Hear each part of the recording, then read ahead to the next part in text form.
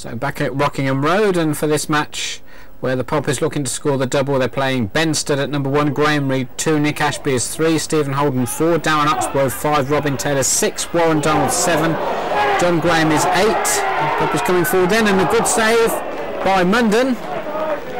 Just go back to that team. John Graham, as I said, 8, Ian Stringfellow 9, Mark Whitehouse 10, Mark Dempsey 11. As the Pop is again coming forward, Graham, and once again Maurice Munden in the Dover goal had to be quick. He's got Dave Scott at 2, Bartlett is 3, 4 is Dixon, 5 O'Brien, Walker is 6, Jackson 7, Brown 8, Bluden 9, Dunn is 10, and Milton is 11. Ashby through the wall, in the net, 1-0. Well, Nick Ashby took that free kick absolutely perfectly. The two players broke. Here comes Ashby through that gap, and Maurice Munden admired it as much as any of the rest of us.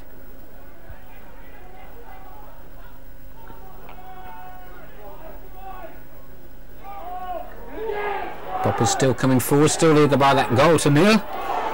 Now it's the substitute. Good effort, it's dangerous, and that ball in by Martin could have gone anywhere. Well, the Poppers scored a 1-0 win at Merthyr, and it looks like they might have to settle for the same again, but 2 wins over the Easter programme will do very nicely as far as Graham Carr's concerned. Played in again. Goes behind for a corner.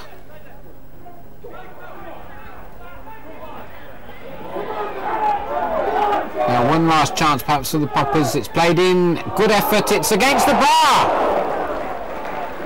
That shot dropping on the bar, which means the Poppers still lead by a goal to nil.